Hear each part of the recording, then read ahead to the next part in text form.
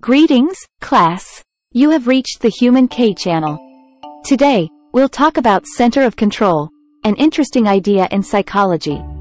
It means how much a person believes in their own deeds and how much other things affect their lives. Let's start with where this idea came from. Julian Rotter was born in Brooklyn, New York, in 1916.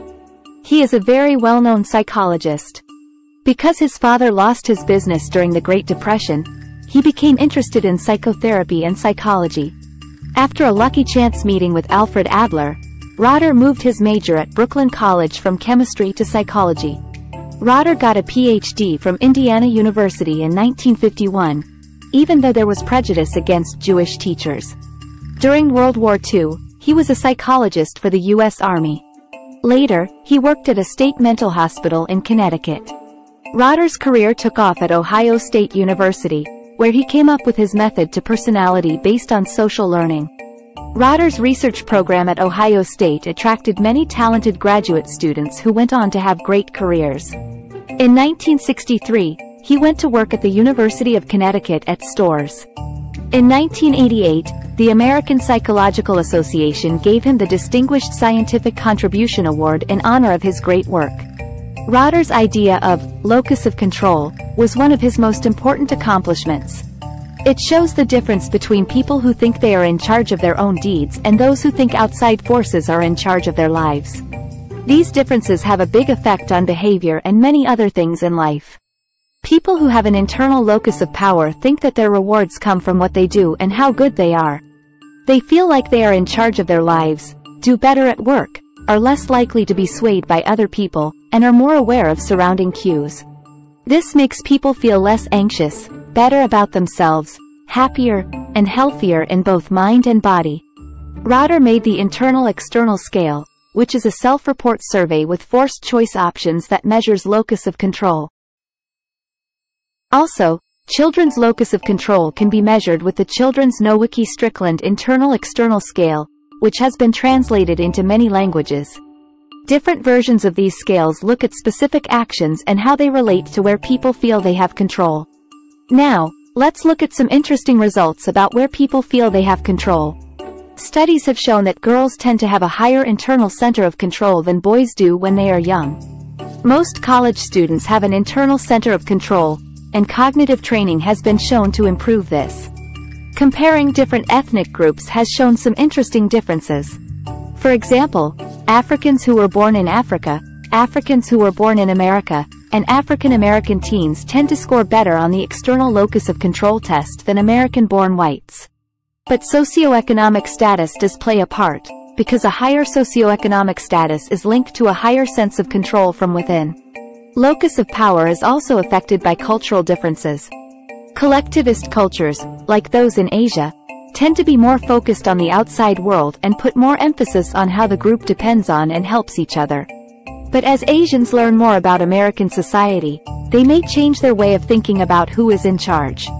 Now, we'll dive into the fascinating world of Rotter's ideas and look at some of the most interesting things that have been learned from study in this area. The idea of locus of control is one of the most important parts of Rotter's theory.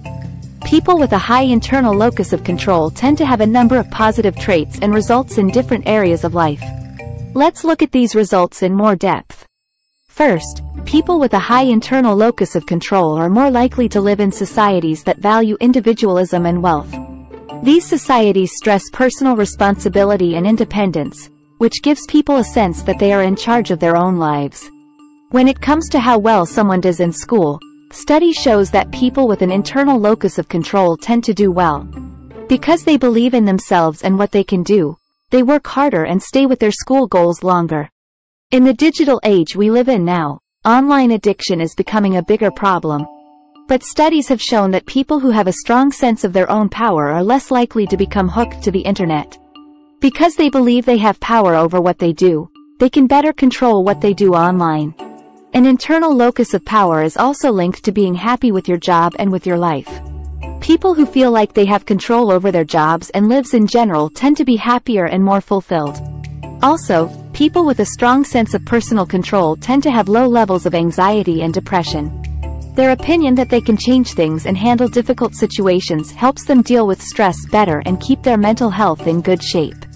Another important area where internal locus of control plays a big part is physical health.